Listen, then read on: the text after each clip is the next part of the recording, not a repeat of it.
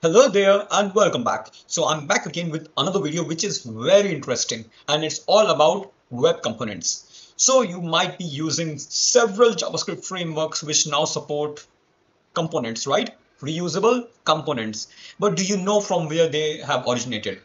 The pure JavaScript web components. So in this video, I will be showing you from where everything started and how you can also create your own custom web component without installing Angular, React, Vue, or Next.js or Remix, any of the CSR or SSR framework. You can do that job by just pure JavaScript, the vanilla JavaScript. Let's get started. If you are new to the video, I'm Siddhartha Verma, experienced developer into front-end, back-end, mobile apps development, and many much more things. Please definitely subscribe to the channel. It takes a lot of hard work, and please share the video, like the video if you really found it interesting for your career. Let's get started. So over here, if you see, I have a VS Code setup being opened, and now in here, I will be creating a new file, which is going to be, for example, I'm going to create, first of all, an index.html file. Now, as soon as I write HTML, I can click on this HTML file and I have everything ready. So in the title, let me say it web component. And in here, we are going to create a button, a web component, a button component in here.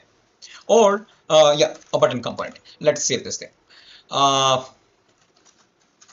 it's going to be a quick finders button example.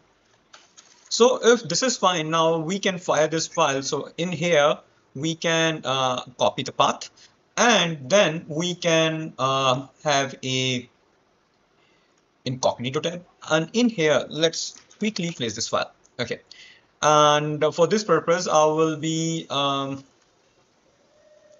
stretching this site like this, and in here, once this is fine, I will be now grabbing my VS Code and then I will be shifting the VS Code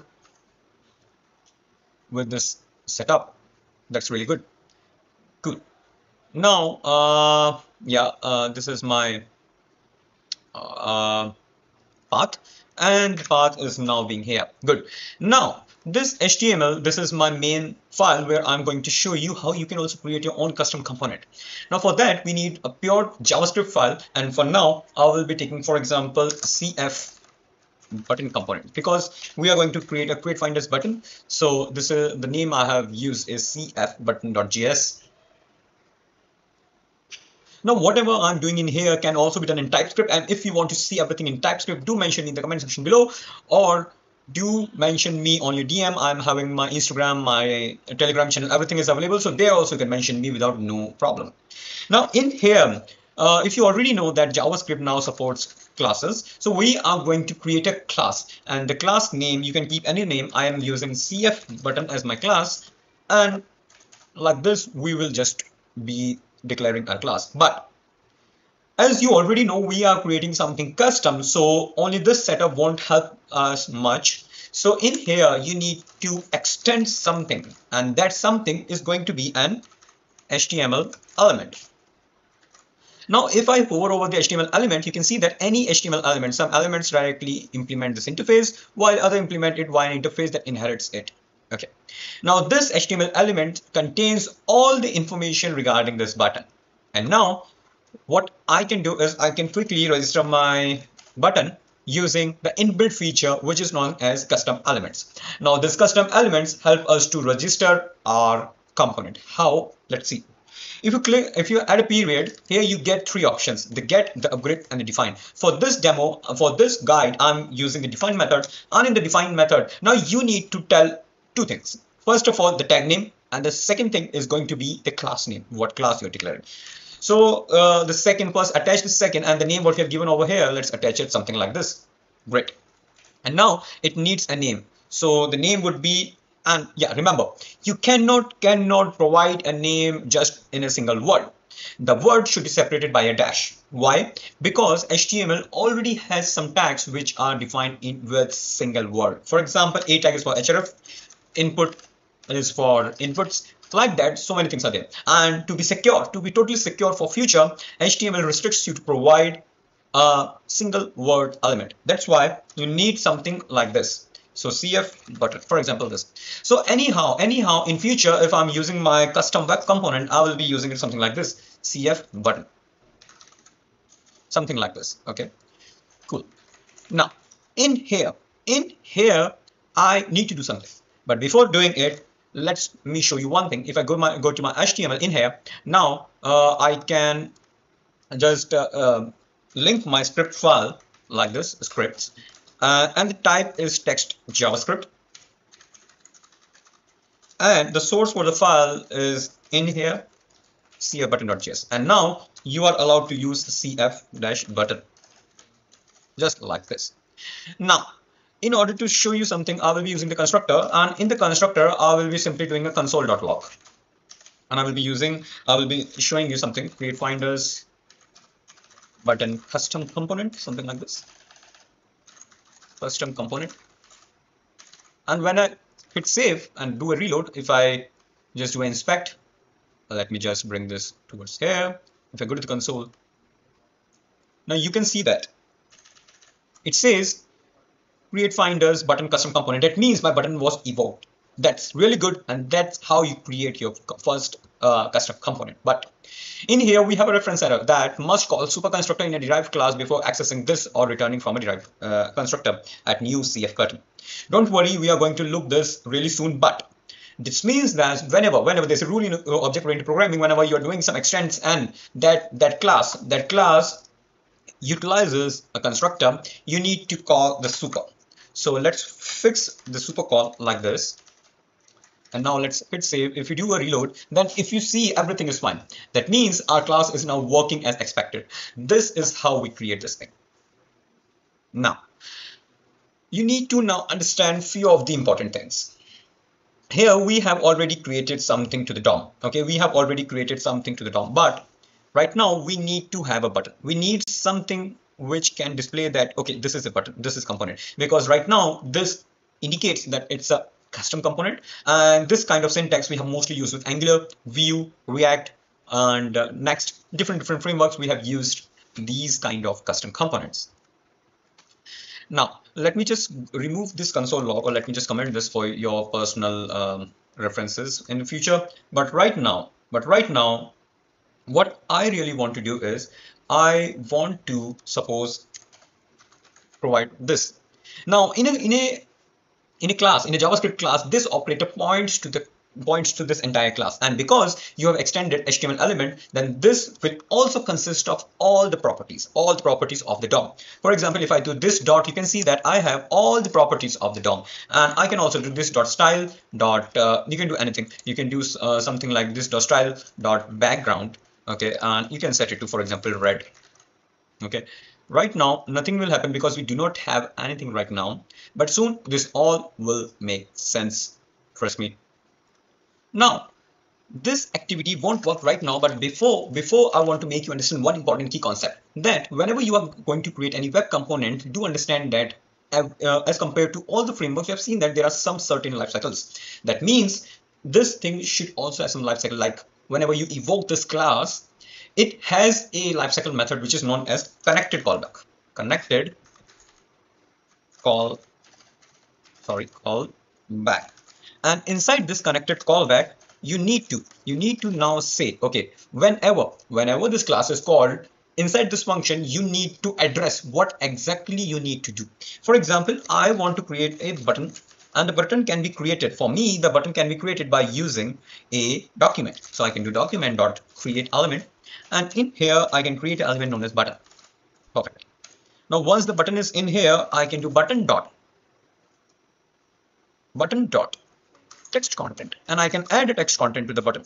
And the text content can be anything. It can be anything. Whatever you want to do, it can be anything. For example, I do subscribe to create finder, something like this. Okay. And now this makes our button complete. But again, there is one more catch.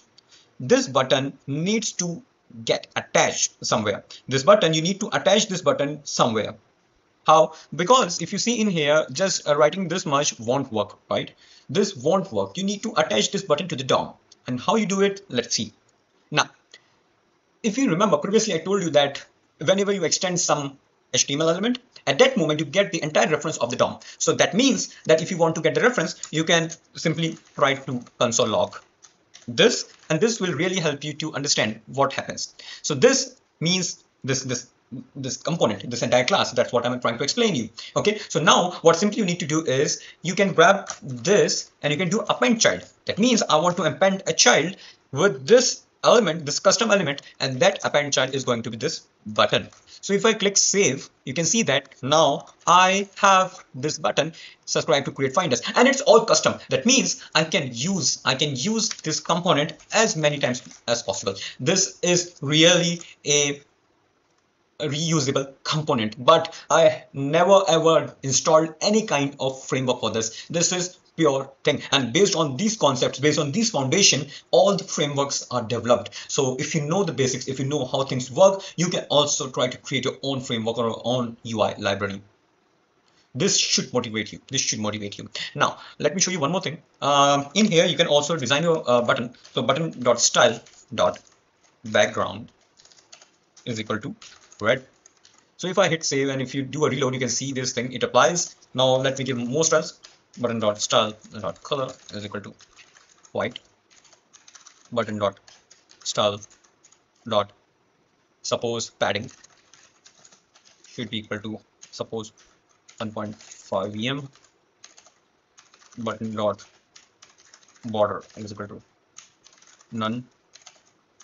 Button dot style dot border dot style dot border radius is equal to suppose 8 pixels.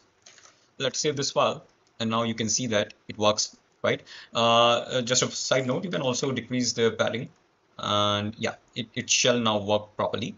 Okay, and I can also add some margin. So button dot style dot margin can give it a margin of suppose 5 pixels from all ends.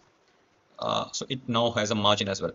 And if you want to attach some events, that's also possible. Okay, that's also possible. But I'm good to see that till now you guys are understanding. And if you have any problem, any doubts how we can attach some events, or how we can get this thing to a next level, or what is shadow DOM, what is light DOM, all those examples can also be explained. Now this is just a demo purpose how web components work. If you want an exact complete web components from basics to advanced course, do mention me in the comment section below, and if I get a good amount of requests, I will be creating an entire project with your beginners to advanced concepts in web components. So this is how I have created this component, and I've also shown you how you can just grab some stuff like this. Now the last thing what I need to show you in this course, and which will be really interesting and which will satisfy you that yeah, this is working like a real component, that what if I could provide something like this, a different label from outside the world, right? This is a real, then this can be a real a custom reusable component, right? So let me show you how you can do it. For example, I do create finders. For example, subscribe. I can do create finders, notify. I can do create finders courses and create finders socials. And now I want this label to be captured from this attribute, and then I can use it inside in here. That's really possible. All you need to do is you can do something like this dot get attribute, something like this, and you can now get the attribute, and the attribute is label. So I can do something like this.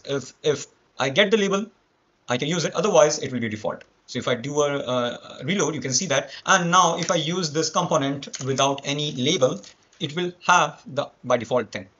Okay, so this is how you can create your own web components. I hope this video was easy to understand, and it really helped you to understand that yeah, whatever you do nowadays with different frameworks, the same thing is achievable by vanilla JavaScript. But the key thing to note is this is the foundation on what everything is built up. So this was pretty much it regarding this video. Thanks for watching. I hope you liked the video. If you like, please leave a like, please leave a comment, and I will see you in the next one. Peace.